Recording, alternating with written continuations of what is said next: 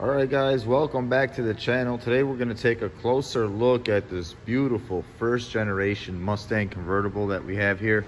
This car, I absolutely love the color combination. It's very correct for the 60s.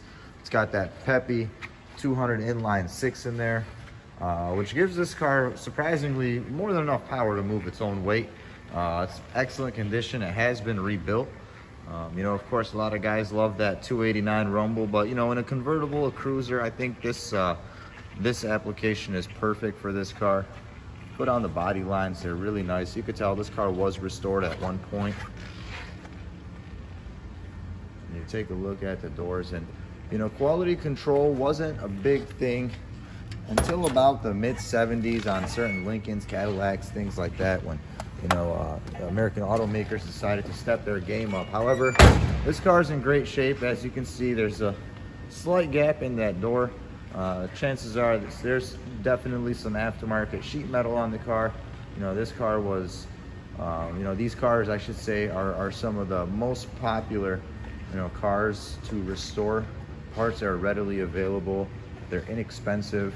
They're easy to maintain. They're very fun to drive, and most importantly, they're very iconic.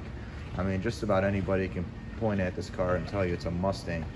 I'm gonna go ahead and fire it up. It is gonna be a cold start. I just moved it out of its spot. As you can see here, I'm grabbing the radiator hose. Nothing's been fired up, and as soon as I turn that key, do it from right out here, and it'll fire right up, and it purrs.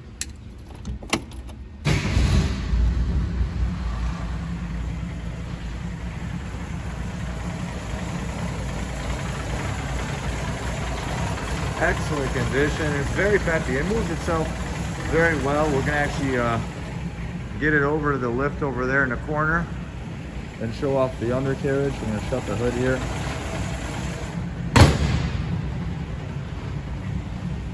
And we'll show you what underneath looks like. All right, Mustang's up in the air. We'll make our way to the front and take a look at this undercarriage. This gentleman does live on a dirt road, so you will see some dirt underneath here. However, it is extremely solid. The good thing is that nothing here has been undercoated, so we can see all the exposed metals. We do see a little bit of surface oxidizing, but absolutely nothing that you would call rust or rust through. Be a good time to treat and coat the car. You see a little bit of the coating that was on here, probably from those panels that may have been replaced and seam sealed at one point. You're starting to oxidize here a little bit.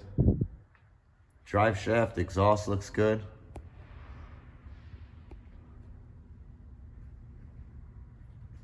Fuel tank looks like it's in good shape as well.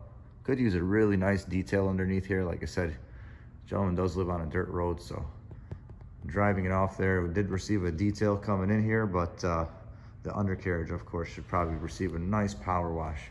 There you have it. It's really solid, really nice driver, excellent condition. If it's something that you want to cruise on a Sunday, take to a local show. If it's not your style, we've got a lot more to choose from. Check us out at www.classicsbeyond.com.